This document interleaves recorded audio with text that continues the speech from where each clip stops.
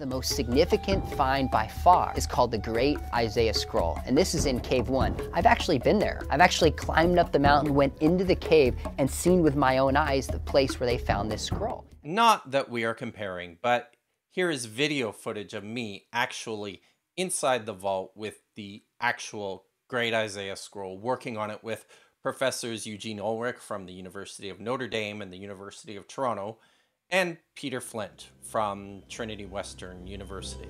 But good for Sean.